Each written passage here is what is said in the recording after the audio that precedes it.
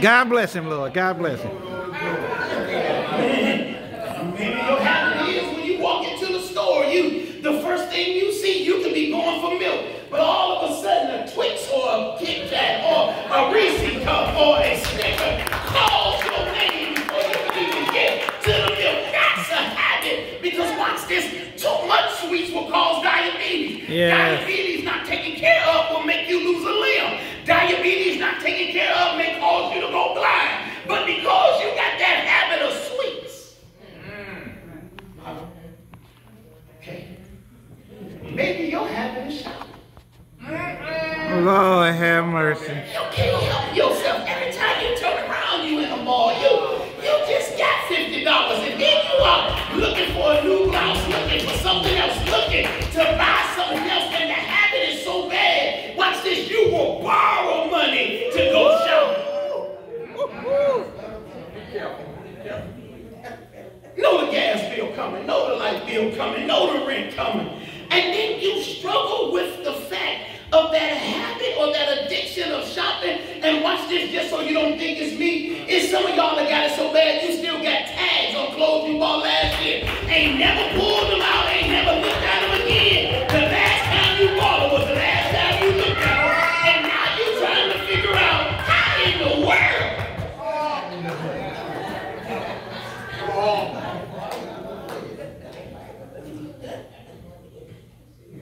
You got purses that ain't never been bought out in the outside. You got be careful. Shoes on top of shoes. They got dust on them still. You got the little paper in the inside. Put that. You bought them. No, Lord. Put that shotgun up. You got pants that are just stacked real high. You got tags hanging all off of them.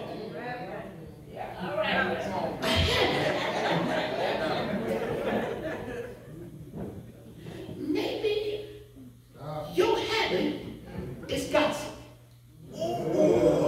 You can't help yourself. As soon as you get a little bit of news, you jump from Sally to Rini, and you telling Rini everything Sally told you, and then you say this crazy stuff that don't tell them I said it, but you just got this habit that you just gotta keep. Is there anybody in here that you know you got somebody that's your friend, so-called, that you can't give them a little bit of information because if you give them a tag bit of information, that habit they got will tell everybody? See, whether you know it or not, we are all on the same prescription of the medicine we need to change our lives. Whether you like it or not, this thing or this habit, this addiction, that if we're not careful, we'll give power of this to this habit that will control our destiny, and then we'll look back and say stuff like, I should have been a lot further along than I am right now. I can't believe this is where I am. I can't figure out why I can't get to where I need to be. It's because you haven't got your habit under control. And here's a hashtag for you that you can put on Facebook. You'll never change what you tolerate. If you continue to tolerate it, you will continue to live in it. That's why I don't let people give me excuses. I don't let people just say anything to me. It's because realistically, if you wanted to get out, you get out. All right. Most of us just don't want to go through the pain of getting out what we got ourselves into. That's right. So we deal with those 5 things as a Christian, and we find ourselves, watch this, struggling with how can I get delivered when everything that I caused, I brought on myself. I want to go to church and talk to somebody at church, but I can't talk to somebody at church because every time I get ready to talk to somebody at church, all they want to tell me to do is pray. I've been praying, and I still ain't got the answer that I need. Every time I see a super spiritual person, they want to give me a scripture and tell me if you just lean to God's own, lean not to your understanding, but in all our ways acknowledge Him and He'll direct your path. But wait a minute, I've been praying, I've been asking God, I just need sometimes for somebody to listen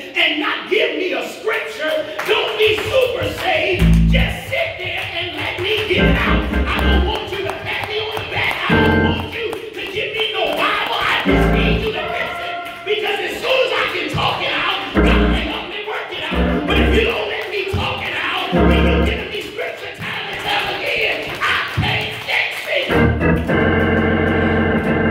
Yeah. Whether we know it or not, if we don't let people talk, we will let them explode. And what's wild is, I don't need another scripture. I just need somebody that I can pick. Girl, look here, I'm just 6 months away from walking out of this joint. I'm so sick of this nonsense. I just need you to listen. I don't want you to pray for me. I don't want you to say nothing. I just need you to hear me say it so I can hear it out loud that I done lost my rabbit mind and I'm about to explode. I don't need you to tell me that I messed up my credit. I already know I messed up my credit. Let me just tell you how I messed up my credit. And hopefully God will help me out. I don't need you to tell me to look to the hill from which cometh my help. I don't know where my help comes from.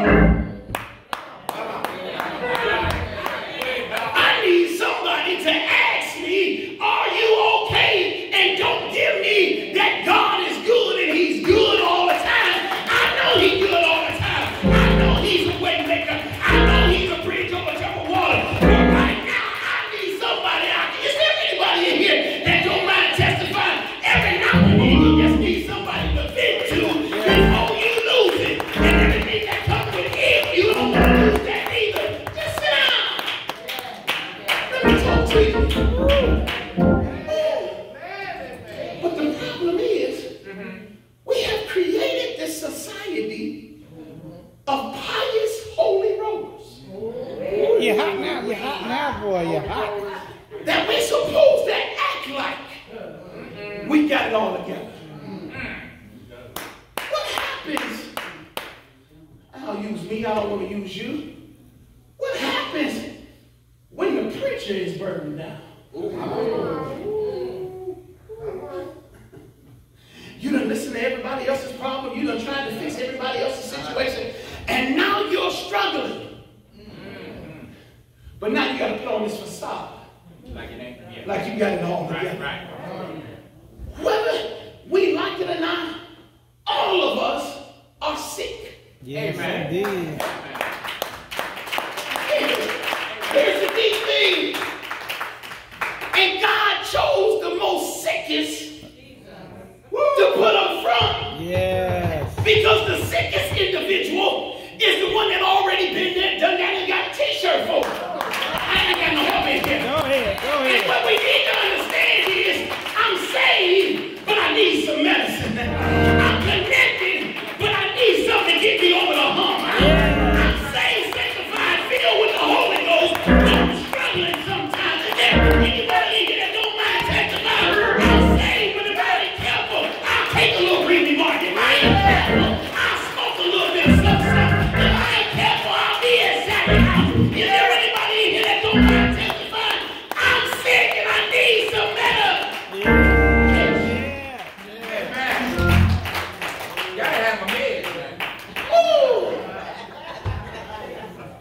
What's this? Here's what I like about the hospital. It used to drive me crazy. That just when you got comfortable, here come the nurse. Mr. Owens, I need you to turn over. I need you to take this medicine. And they say stuff like, and then you can go back to sleep. Amen. I was sleeping already. I was comfortable. And now you want me to take this medication. And what I've learned, watch this, was because in the midst of my sleeping and comfortability, I can get so comfortable in the position that I think I'm all right. That if I don't get some more medicine in me, that by the time I wake up, the medicine that I took will wear off.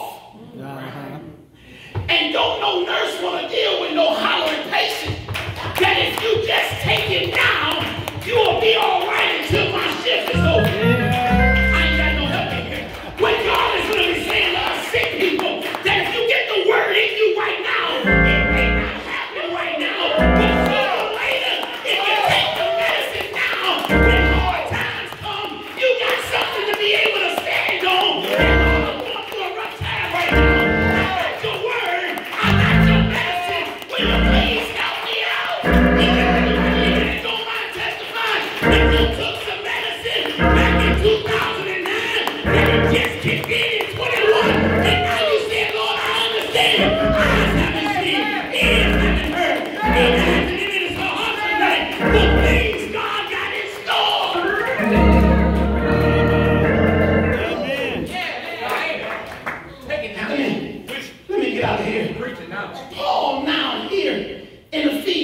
he gave a good greeting. He gave a good conversation in verses 1 and 2. Then he literally went to number 3 and he began to talk about God's rich blessings that he gives unto his children. That when we come to verse number 13, he begins to say stuff like we were sealed with the Holy Spirit of promise. Come on, sir. Yes, woo!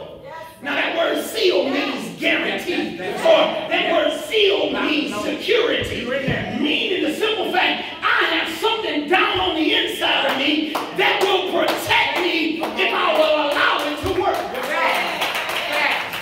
That's the Bible says. That's the Bible. I get so hard, so tired of hearing people say, can you lose your salvation? No, you can't lose your salvation. Because the Bible says it is secured, it is guaranteed. You got the Holy Spirit of promise. The moment you accepted Jesus Christ as your Lord and Savior, you are now locked in. Can't nobody pull you out. You can't lose it. It can't be taken away from you. The problem is you've been going to church instead of going to God. And now that you're not going to church, you think you lost something that you really didn't have. Because anything you can lose, yours in the first place. That's right. And the problem is, we've been associating church with salvation. Come on.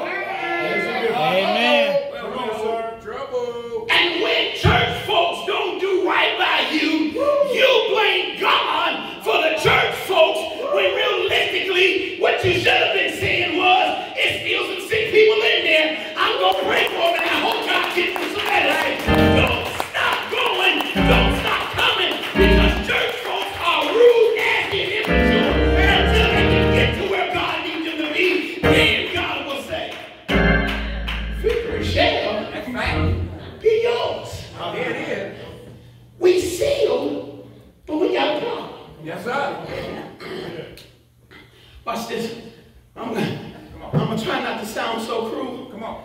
Watch this. The word is what it is. If you're not saved by now, you was never saved from the get-go. Okay.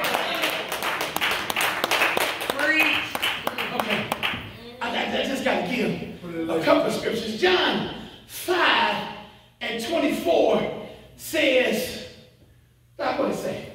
John 5, 24. You got it? Oh, wait a minute. He got stuck. He got stuck. You do. You got John 24. 5 and 24. You ain't got it? Come on, somebody say it. Come on. Verily, verily, I say unto you, he that heareth my word and believeth on him that sent me hath everlasting life. Ooh, we. Oh, wait, no, don't go nowhere. Let's seal that. He said, he that believeth on me. That's what it said. That's it. Have what? Yeah. He That's what he said. that believeth on me have. That's what he said. The word have means I don't get eternal life when I get to heaven. The word have means I get it instantaneous. That the moment I believe in Jesus Christ as my Lord and Savior, I've already got eternal life. Now, I may not walk like it, I may not look like it, I may not talk like it, but you can't block what God got in store for me because I believe in Him. I already got it. It's in you. Woo! I got eternal life the moment I was saved. That's right. Yes. The problem is we let people who are too holier for themselves talk you out of believing what God already promised you can have. Amen. You already had. So just so I smoke a little bit, don't mean I ain't saved. Just because I drink a little bit, don't mean I ain't saved. What it means is I got a habit that I need to learn how to kick. But the longer I stay connected with walking in God's word, the more I'll put that habit down and be what God called me to be.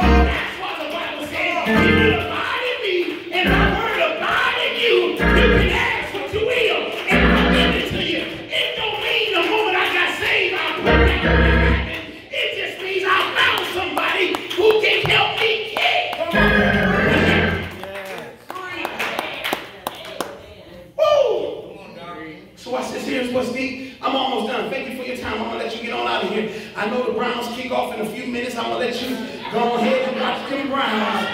Amen. And help you wish you had stayed a little bit longer. Come on. Watch this.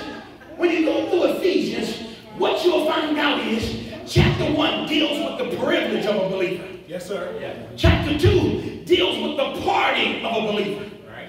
Chapter 3 deals with the purity of a believer. Right. Chapter 4 deals, watch this, with the practice of a believer. Chapter 5 deals with the power of the believer. And chapter 6 hits you with the persistence of a believer. Right. So what happens is the moment I get saved, I got to know that I have privileges, number one. Then I can go to God and ask God to help me out. And while I'm asking him to help me out, it's a privilege for him to stop by and pull me out of my muck and mar. I don't need somebody to come help me because I got God. Come on. Woo! There it is. That was it. Secondly, as a believer, I found out that I'm pardoned. A lot of people want to hold you to your past. Yes, not realizing that my past was yesterday and today I'm doing something a little bit different. That's why the Bible says if any man be in Christ, he is a new creature. All things are passed away. Behold, all things become new. The word behold there is in future tense, meaning that, watch this, in the future, when you see me from where I've been delivered from, you'll say, man, he different. Different. You gotta realize that you pardoned. Who the Son set free is free indeed. You ain't got time to hold your head down for what you did last week. You ain't got time to hold your head down for what you did last year. God is the one who delivered you, and ain't nobody block your blessing. So hold your head up, stick your chest out, and tell them God is your healer. God is my way maker. God is my bridge on the trail. Is there anybody here that don't mind testifying that you've been pardoned by the blood of Jesus Christ? You can't stop me, baby. You can't block me. And if then you can say that's no discouragement because it's already right. How about that? Already. How about that? Next, he deals with the purity of a believer. Meaning that I know I'm dirty. Yes, sir. Yes, sir. But because of his blood, the moment I accepted him, I'm covered by the blood. That even though I'm dirty, his blood shows him that I'm all right with him. I'm all right with him. I don't need to be all right with you because he got me. Yeah. You're preaching now. Let's deal with the power of a believer. The sad part about most of us is we can shout over the pardon of this. We can shout at the fact that God set us free. We can get happy at that. We can even get happy that we got privileges in God's house. That's why most of the time when people get delivered, they want to be up front. They want everybody to see them that they got it going on. They ain't doing what they used to do. That's right. That's right. We can do all right with the blood covering us to make us pure. The problem that most of us have, watch this, is practicing what we believe. You hit that. How can I practice when I won't pick up the book? Because I got so much other stuff to do that I don't practice what I say I believe. Come on, sir. Let me draw it a little bit closer. The Bible says, literally, that I have the righteousness of God now down inside of me. Right, it's in there. But out of my mouth, I say words that make me comfortable. Come on. I want to stop cussing. And I want to say, to God be the glory for all the wonderful things that he done. But when you cross me over and you push me to that limit, I try to say Jesus saves, but what come out my mouth is Is there anybody in here that don't mind testifying? You try to practice what you're preaching, but every now and then they push you to that limit, and you find yourself saying,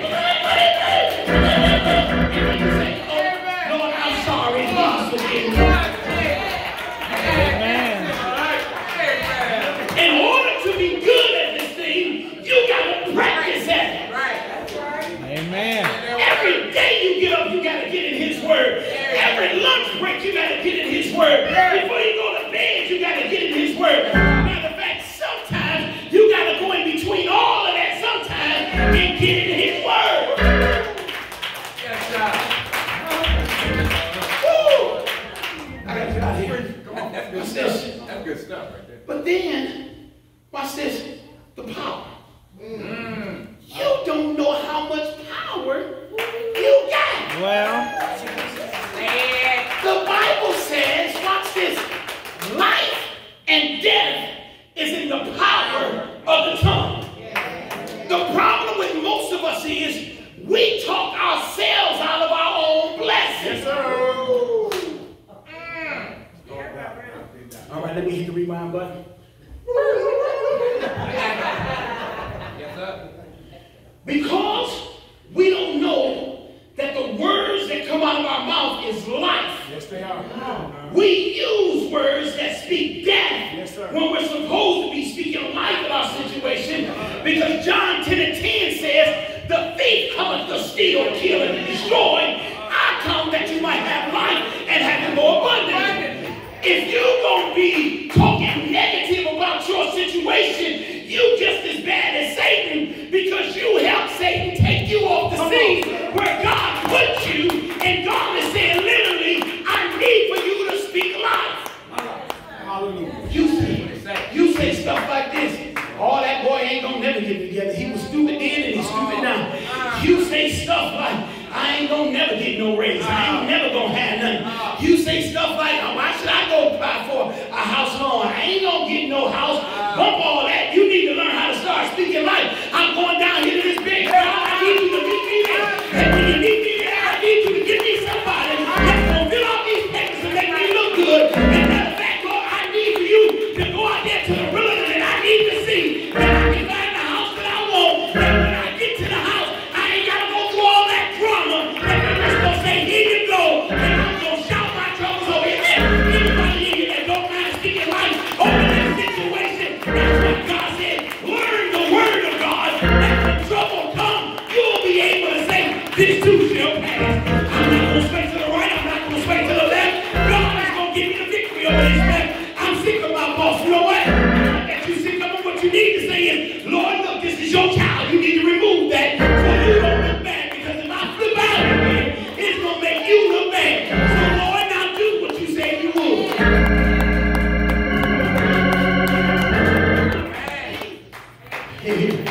Here's the last thing. So there needs to be some persistence. The last thing in chapter 6, Ephesians chapter 6, it teaches us to be persistent even when we don't want to be persistent. Right. That's the key. That's the key. Chapter 5 deals with power, B. Yes, sir. Okay. And chapter 5, if you look at it in Ephesians, oh, I know I'm about to get in trouble. Come on. When it deals with power in chapter 5, it deals with the consistency of a Christian's life, but he uses marriage for power. He sure does. Yes, he does. He does. That's enough, right? And he said, in order for you to get where you need to be, I'm going to connect you to somebody that you're going to need power to get to deal with. Hey, good luck with that. Do your thing. Look at the others in the room. You mean to tell me? Preaching, Doc. Don't get in trouble. But when it comes Better sit down. to resistance, Preach, Doc. watch this, no. This is where Okay, I'm about to blow the roof off the shop. I'm back. Of the church, watch this. When it deals with power, it deals with marriage. Right. When it deals with persistence, the first thing he opens up with is your children. That's what it's saying. Because it's going to take some persistence to deal with somebody that you raised, that you now let go to school and get connected with some other kids,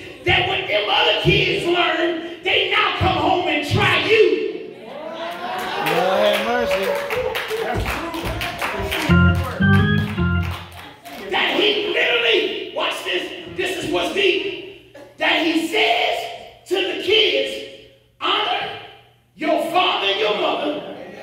Woo! That your days will be long. might be long. You want to know why our children are dying off at a rapid rate? You want to know why there's so much trouble in the school system? It's because we turn parenting over to the school system, and the school system don't care about your child.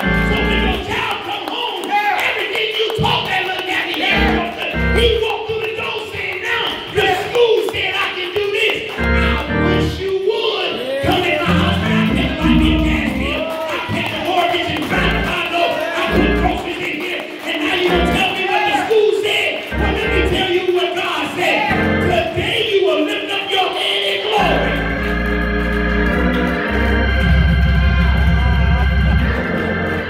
We give too many options for Satan to mess up the mind of our children and then wonder why they so crazy. That's right. The lympho trait. That's right. We are literally, watch this, here's what's deep. We are literally 3 generations away from respect. Amen. Yes, sir. 3 generations. That's fact. Because, watch this, my great-granddaddy raised my granddaddy. Yes, sir. Right. Told him, you better have yourself down there at that church house. You better be the preacher there. And my great-granddaddy went out to the field and worked, but sent my granddaddy with my grandma. And she was at church every day. That's right. That she was getting tired of church. But when my granddaddy got older, what he did was he sent his kids to church and he stayed home. Because that's what his great-granddaddy taught. Come on. Now, watch this. Here's what's crazy. All of the girls get dressed, put on the cute little dress, put on them little cute black and black patent leather shoes or the white patent leather shoes, and they go into church with grandma. Watch this, while the boys stay home with granddaddy. Yes, sir. Yes, sir. So now, when my mama decides she want to have me, it's all right for me to stay home because granddaddy and them stayed at home, and that was their image of what manhood was. Granddaddy went to work and he was a provider. He didn't go to church, he went to work. So therefore, man, you don't have to go to church, you got to go to work. So when I come home, I'll put something on the table. That when my dumb self come along, I say stuff like, I hate DTU. I hate Sunday school. I hate Bible class. It don't make no sense to go to church all that much. You ain't got to be there every week. So I start letting my kids stay home. Now, watch this, here's what's deep. Now, my kids only hear stories about what my great-granddaddy did that worked for him because my grandmama was in church praying. My great-grandmama was in church praying, not telling them that it was my great-grandmother and my grandmother's prayers that kept them 2 knucklehead jokers from killing themselves. That now, nobody told me what was the right thing to pray for. I just said I was tired of church and tired of the people at church putting on a facade because they really ain't saved. Come on, sir. That now that my kids are grown, my kids don't want to go to church. My grandkids, I'm sorry, my grandkids. They don't want to go to church. Straighten it up. Because, watch this, their mama don't go to church. Granddaddy only going to church because that's what granddaddy do. He ain't got nothing else to do. Lord have mercy. Y'all laughing, but I know some of y'all grandkids. Grandma go to church. Watch this. Because grandma like to get dressed. I don't need nobody to tell me what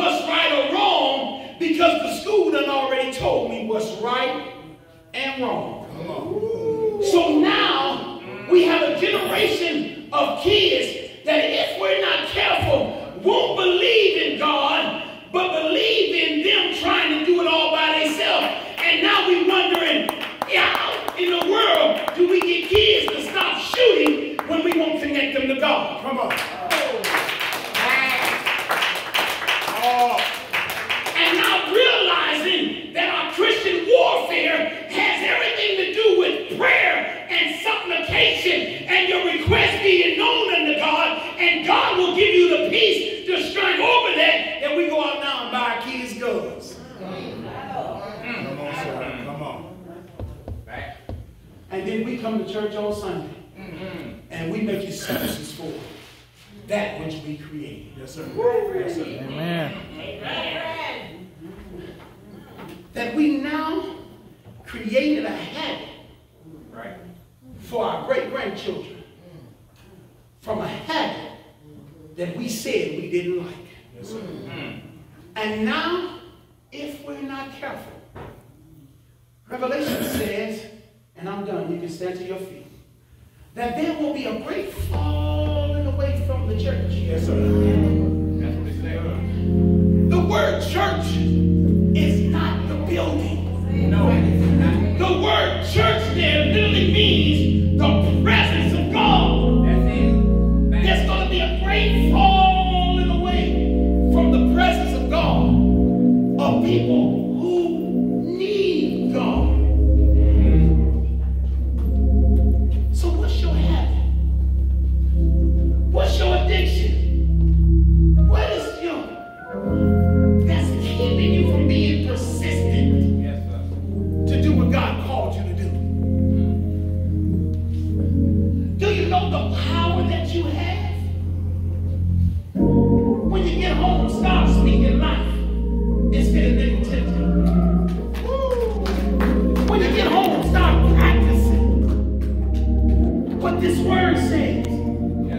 There's nothing in our life, watch this, that prayer can't change.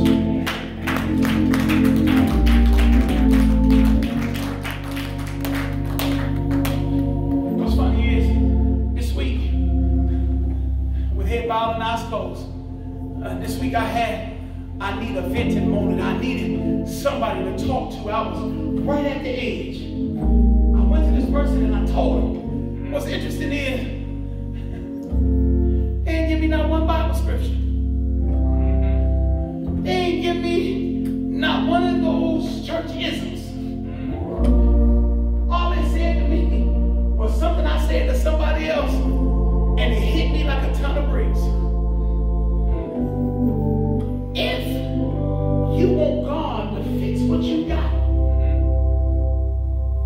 you got to quit being so negative. Woo! About what you with eyes closed and head bowed. If the Lord was to call you home this morning and say, now it's time for you to give an account for every deed done in your body, where would you spend eternity?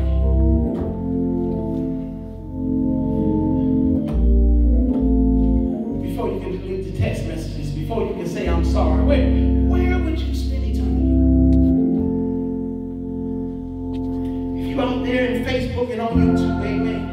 If you haven't accepted Jesus Christ as your Lord and Savior, watch this. In Revelations 3:20, it says, Jesus said, behold, I stand at the door and knock. If any man or woman open that door, I'll come in and sup with you and you with me. Watch this. He's a gentleman. He's not going to break into your life. He's not, watch this, going to do all of that crazy stuff like snatch you out of a bar, but he'll meet you there. Yes, sir. Yes, sir. All he wanted to do was love you. Amen. If you're satisfied where you are, then no matter what happens, you know when the Lord calls you home, you know beyond a shadow of a doubt that heaven is your home. Why don't you lift your head, open your eyes, and give God the best hand? I praise you, man.